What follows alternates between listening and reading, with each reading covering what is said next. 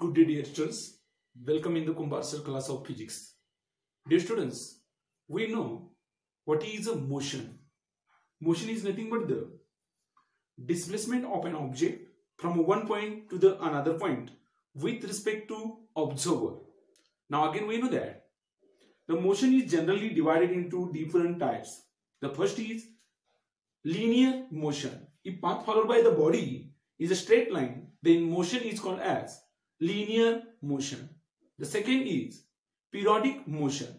Any motion repeats again and again in equal interval of time along the same path. Such a motion is called as periodic motion. Now third motion is known to us. What is the circular motion? Circular motion is nothing but the motion of an object along the circumference of the circle is called as circular motion. Now, the fourth type of motion is rotational motion. What is rotational motion? The motion produced due to the torque, or when the torque acting on any body, then body possesses purely rotational motion. Now, we discuss the fifth type of motion, and this fifth type of motion is nothing but the oscillatory motion or oscillations. Dear students, we know that the two best examples which are occurs in a daily life. Needle of the sieving machine is known to us. This needle of the sieving machine performing up and down motion about their equilibrium position. Again we know that the simple pendulum, this is the best example of oscillating motion. Here simple pendulum or the bob of the simple pendulum performing to and fro motion about their equilibrium position. Here simple pendulum and the needle of the sieving machine performing a oscillatory motion. Now, dear students, these oscillations or the oscillatory motion is generally divided into two types. One is linear simple harmonic motion and the second is angular simple harmonic motion. Now, what is the linear simple harmonic motion? Let us consider there is one spring mass oscillator or there is one wooden block having mass small m which is connected by the spring. Now whose one end of the spring is fixed to the rigid support and the another end is fixed to the mass m. Now pull this wooden block towards the right hand side and release it. What happened? It performing a to and fro motion about their equilibrium position. Now physics says that here this body or the spring mass oscillator performing oscillatory motion along straight line path. Means here body follows a straight line path. Such a motion is called as linear, means straight line. Simple harmonic motion means here time remains constant and it performing an up and down motion or to and fro motion about their equilibrium position. Hence it is called as linear simple harmonic motion. Now again we know that when any body performing a linear simple harmonic motion, then there is a necessary force, and this necessary force is nothing but the internal restoring force which is denoted by small m. This small m is always directly proportional to displacement. Means, see this is a diagram. Here this ball is wooden block performing to and fro motion about their equilibrium position. Then the O is mean position of the oscillator. A is amplitude of the oscillator which is along the positive x-axis, and the negative A, this is a amplitude along the y-axis. Now consider any arbitrary point P. Consider any arbitrary point P which is placed on the straight line path of the oscillating motion minus A to A. Now this point P is situated at a displacement x and this displacement always measured from its mean position. Now physics says that this displacement and the force acting on the body both are directly proportional to each other. Again here, this oscillatory motion says that the internal restoring force acting on this body is always directed towards the mean position. Means this force, internal restoring force and displacement, both are opposite to each other. Hence, I repeat the definition of linear simple harmonic motion. What is a linear simple harmonic motion? The to and fro or up and down motion about their equilibrium position, in which internal restoring force is directly proportional to displacement and the acceleration produced in the linear simple harmonic motion is also directly proportional to displacement, and the direction of force always directed towards the mean position. Such a motion is called as linear simple harmonic motion, and the best example of linear simple harmonic motion is nothing but this oscillator or the simple pendulum. Now, dear students, this internal restoring force is directly proportional to displacement, and the negative sign indicates that the force and displacement both are opposite to each other. Now, to remove the proportionality, there is one constant is used, and this constant is nothing but the force constant, and this force constant denoted by small k. Hence, the F is equals to minus k into x. But we know that the Newton's second law, and the Newton's second law says that the force is equals to mass into acceleration produced in the oscillator is equals to minus k into x. Since F is nothing but the mass into acceleration. Now, acceleration produced in the oscillator A is equals to minus k divided by m into x. Now, acceleration is equals to minus omega square into x. Since omega square is equals to force constant per unit mass. By putting this value in this equation, we get acceleration is equals to minus omega square into x. Now this equation and this equation gives force and acceleration both are directly proportional to displacement, and the negative sign indicates that the force always opposite to the displacement, means it is directed towards the mean position. Such a motion is called as linear simple harmonic motion. Now again, physics says that this is the first type of motion which is produced in the oscillatory motion, but again there is a second type of motion of oscillatory motion. The second type is nothing but the angular simple harmonic motion. If path followed by the body is a curve, then the oscillatory motion is called as angular simple harmonic motion. Means, let us consider there is a one bar pendulum which is freely suspended in the uniform magnetic field. Now, this bar pendulum performing oscillatory motion along the thread, along the axis, which is passing through the center and perpendicular to the length. Means it performing a rotational motion, and this rotational motion produces angular simple harmonic motion. Now come to the back. In this linear simple harmonic motion, acceleration produced is equals to minus omega square x. This acceleration gives velocity. Hence, the velocity produced in the linear simple harmonic motion is equals to plus minus omega square root a square minus x square.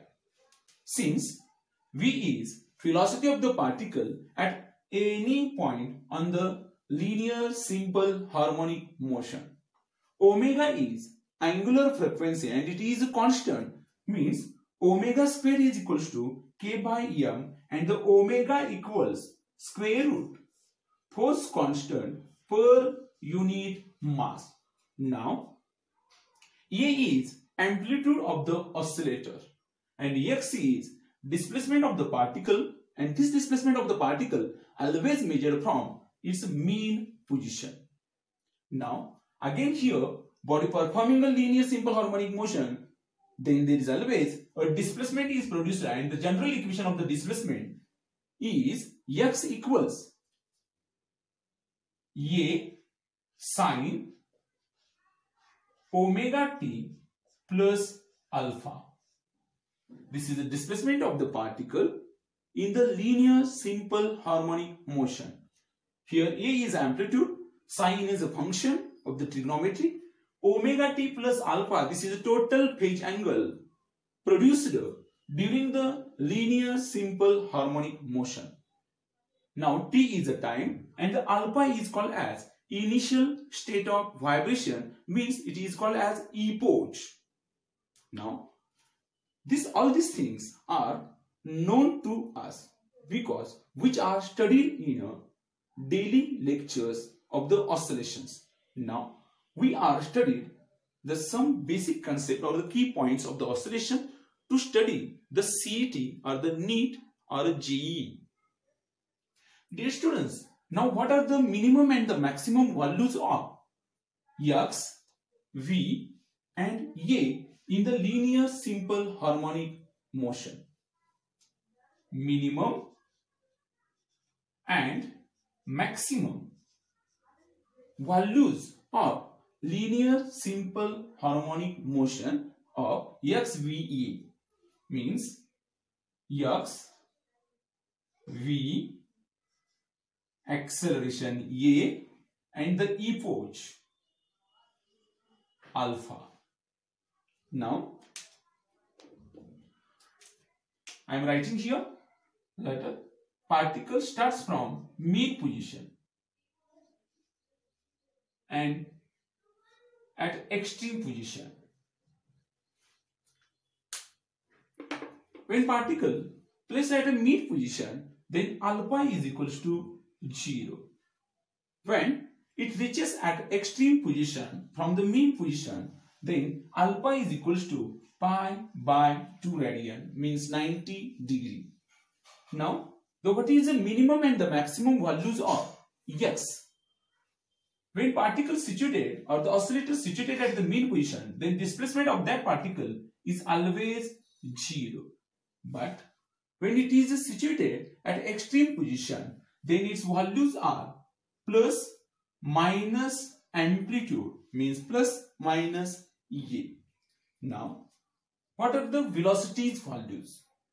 Hence the velocity at mean position is plus minus a omega, but at extreme position velocity of the oscillator is always 0, due to which it becomes towards the mean position.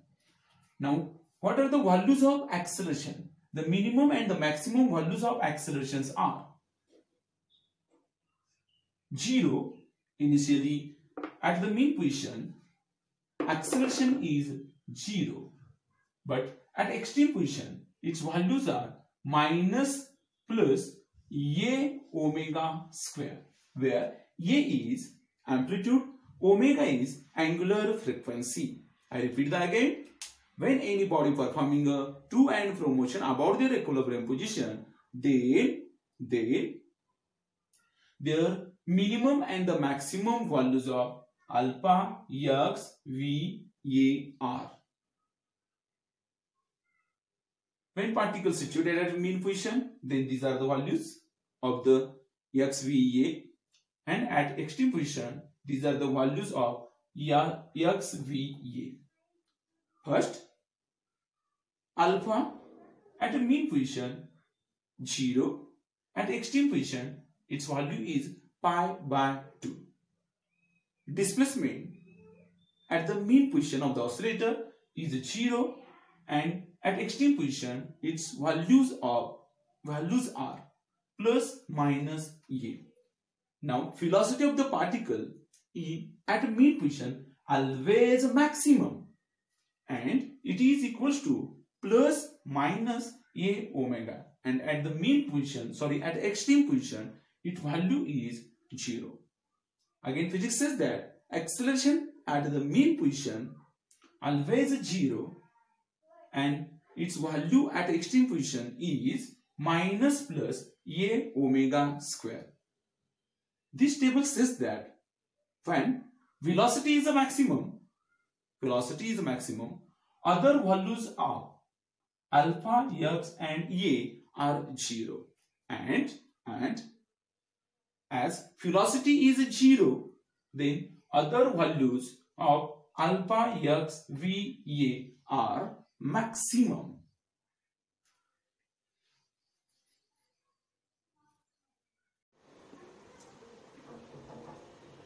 Dear students, now we find the time period of the oscillator. Time period in the physics always denoted by capital T. Let us consider there is one spring mass oscillator. Means there is one spring whose one end is fixed to the rigid support and the another end is free, and the wooden block having mass small m is connected to the free end of the spring. Now, when we give the small oscillations to this spring mass oscillator, then it performing up and down motion about their equilibrium position. Means this is a mean position of the oscillator, this is a positive amplitude, this is a negative amplitude. Then physics says that here body or this spring mass oscillator performing up and down motion about their equilibrium position. Then this oscillating motion gives an angular frequency omega, and omega is equals to square root force constant per unit mass. I repeat again, this omega is nothing but the angular frequency of the oscillator, and this is denoted by omega. But again we know that omega is equals to 2 pi divided by capital T. Means different form of omega are known to us from circular motion. Omega is equals to 2 pi by T.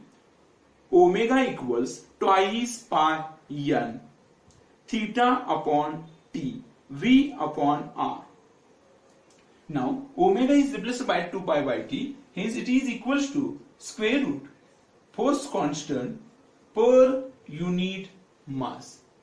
Now we want to find time period. Hence the time period T is equals to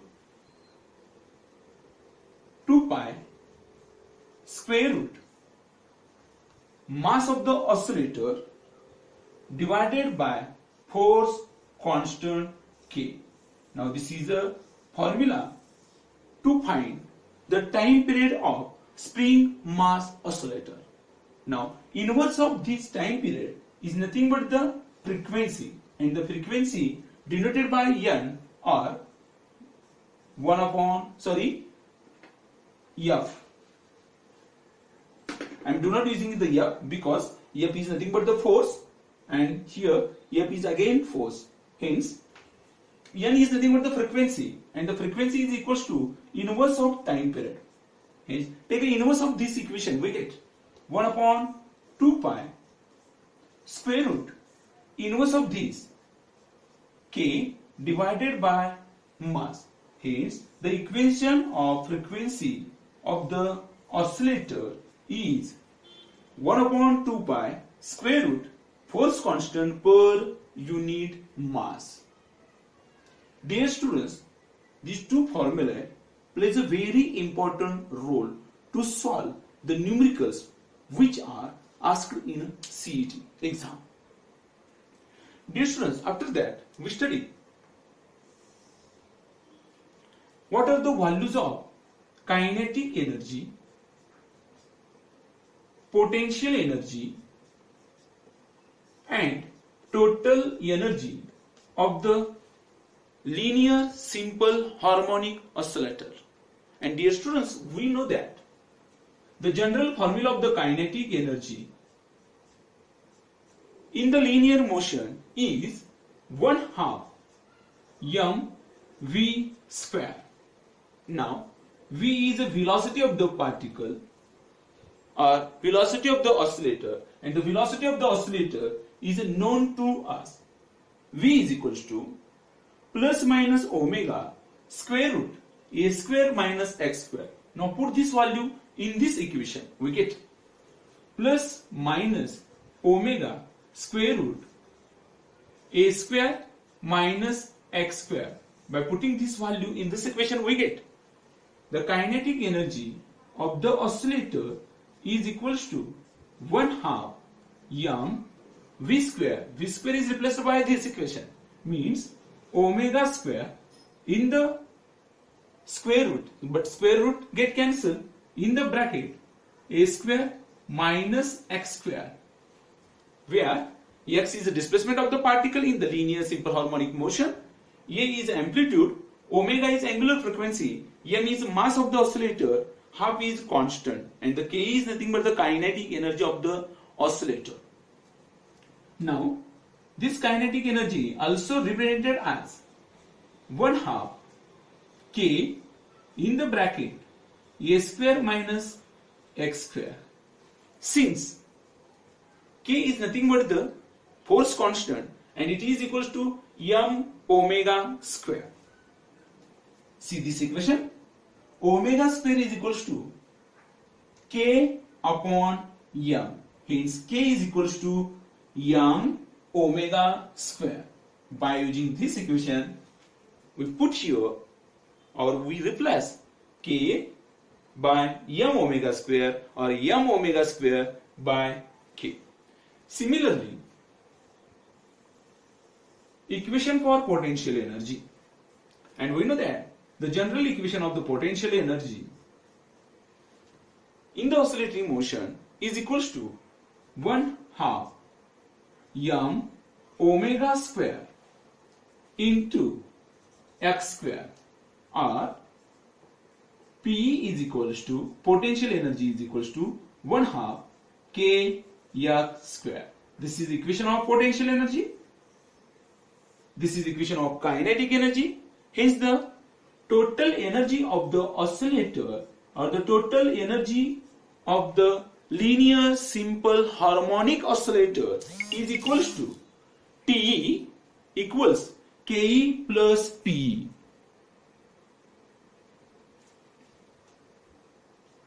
Ke plus P. Hence total energy of the oscillator is equals to kinetic energy. Kinetic energy equals 1/2 k in the bracket a square minus x square, and the potential energy is equals to 1/2 k x square. Now multiply this inside the bracket, we get the total energy of the oscillator is equals to 1/2 k a square minus 1/2 k x square plus 1/2 k x square. This is a plus kx square and this is a minus kx square, get cancelled. We get the total energy of the oscillator is equals to 1/2 k into a square. But we know that this k is nothing but the m omega square. Now put this value here, we get the total energy of the oscillator is equals to 1/2 k is replaced by m omega square.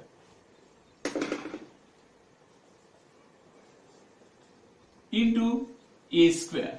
But we know that different form of omega. Since omega is equals to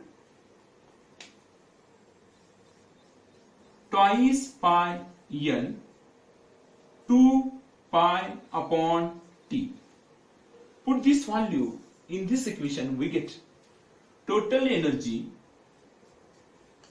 is equals to 1/2. By putting this value or replacing omega by twice pi n, we get 4 pi square into n square into a square into m. See now this equation, 1/2 m a square, and the omega square is replaced by 4 pi square n square. Now from this equation we say that total energy of the oscillator in the linear simple harmonic motion is constant into n square into a square. What it says, total energy is directly proportional to square of frequency of that oscillator. I repeat again, when any body performing a linear simple harmonic motion, then there is always a kinetic energy, potential energy, and the sum of these two energies is nothing but the total energy. Now, kinetic energy is equals to 1/2 k in the bracket a square minus x square. Potential energy is equals to 1/2 k x square. Now, sum of k and the p is equals to 1/2 4 pi square n square into a square into m, where m is mass of the oscillator, a is amplitude, n is frequency of the oscillator, 4 pi square and half are the constant. Hence we say that total energy of the oscillator is always directly proportional to square of frequency of that oscillator.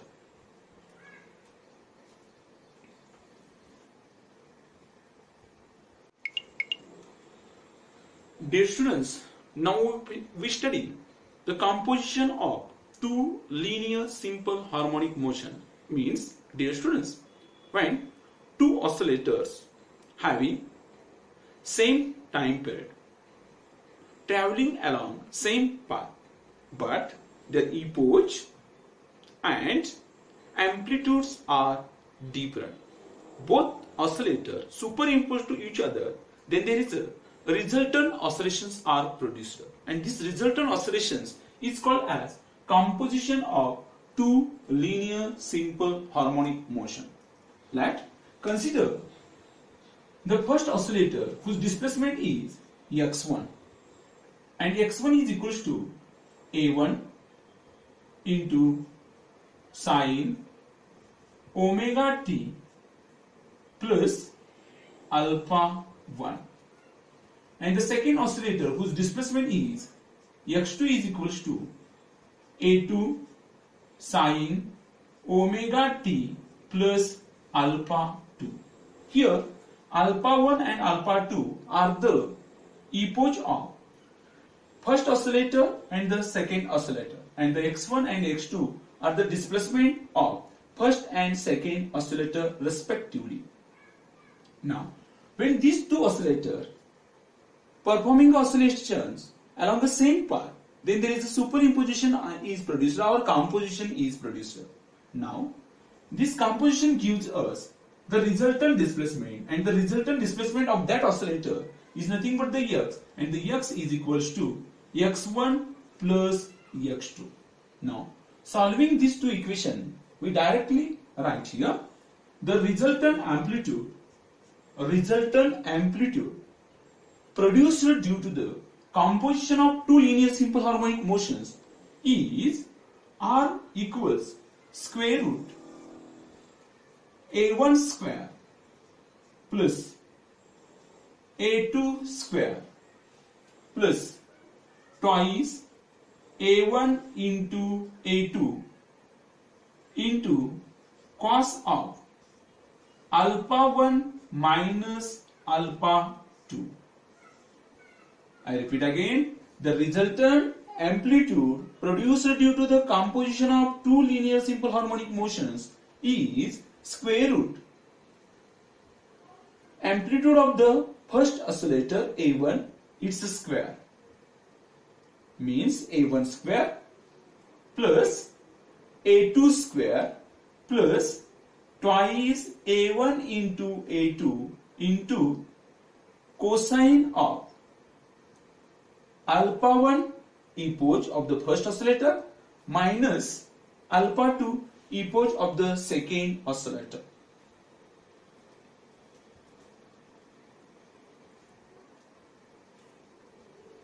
And dear students, the resultant initial phase of the oscillator in the composition of two linear simple harmonic motion is denoted by delta. It is a sum of alpha 1 and the alpha 2, and delta is equals to tan inverse of, in the bracket, A1 sin alpha 1 plus A2 sin alpha 2 divided by A1 cos alpha 1 plus A2 cos alpha 2. This is a resultant amplitude and this is a resultant epoch or resultant initial phase produced due to the composition of two linear simple harmonic motion. Dear students, this is a basic concept or the theoretical concept of linear simple harmonic motion. Now we study the examples of linear simple harmonic motion. And dear students, we know that the best example of linear simple harmonic motion is simple pendulum. What is a simple pendulum? Simple pendulum is nothing but a point heavier mass suspended by inextensible and weightless string from a fixed rigid support, and it moves to and fro motion about their equilibrium position, then it is called as simple pendulum. I repeat the definition. What is a simple pendulum?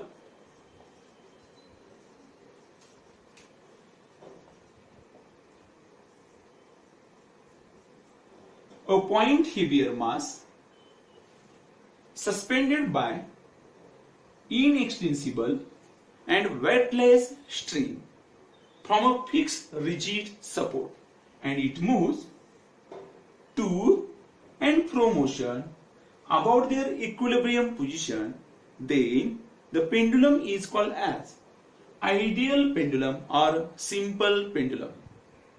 Then dear students, we know that when this simple pendulum performing a to and fro motion, then it is acted upon internal restoring force. Now, by using this internal restoring force, we can easily find out the time period of the simple pendulum. And we know that the time period of simple pendulum is denoted by T, and it is equals to 2 pi square root length of simple pendulum divided by acceleration due to gravity. Here L is nothing but the length of simple pendulum, and this length of simple pendulum measured from center of mass to the suspension point, or this is distance between center of mass of the bob to the suspension point, and G is acceleration due to gravity. 2 pi is constant. Means this formula of the time period of simple pendulum gives following three laws, or these laws are called as laws of simple pendulum. The first law is time period of simple pendulum is directly proportional to square root of length of simple pendulum at constant G. Means G remains constant, then the time period of simple pendulum is directly proportional to square root of length. What it says as length of the simple pendulum increases, time period also increases, and vice versa. Means length decreases, time period decreases. Second law,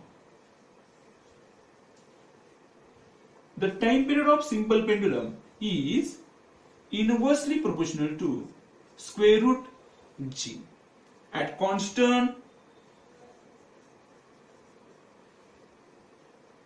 L, or length of simple pendulum. Hence, it says that time period increases with decrease in G, or vice versa. Means as G decreases, time period increases, or G increases, time period decreases. Third law, the time period of oscillator is independent on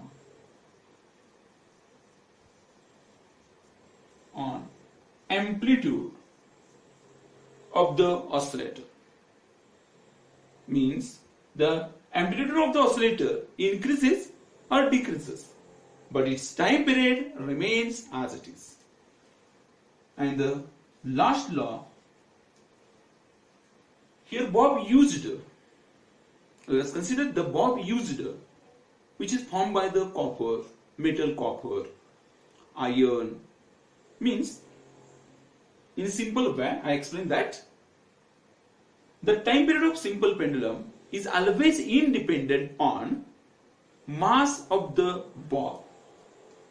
Time period is independent on mass of the bob. These are the different laws of simple pendulum. Now, the best example again, or second example of simple pendulum. What is the seconds pendulum? Seconds pendulum is defined as a pendulum whose time period is 2 seconds. I repeat again, a pendulum whose time period is 2 seconds. Such a pendulum is called as seconds pendulum. Now, what is the length of seconds pendulum? Hence, now put this value in this formula, we get the T is equals to 2 equals 2 pi square root L upon G. 2 get cancelled. Hence, pi remains as it is. 1 is equals to pi square root L upon G. Take a square of both sides. We get 1 equals pi square into L upon G. Hence, length of seconds pendulum L is equals to G divided by pi square. But we know that the general value of acceleration due to gravity G is equals to 9.8, and the pi square is nothing but the 3.14 into 3.14, and it is nearly equals to 9.87. Now 9.8 get cancelled. Hence the length of seconds pendulum is nearly equal to 1 meter. This is a brief explanation of simple harmonic motion, or this is a brief explanation of oscillatory motion. मित्रांनो, इथपर्यंत आपण सर्वच्या सर्व ऑसिलेशनचे important point CET point of view शिकलेलो आहोत. Good day all of you.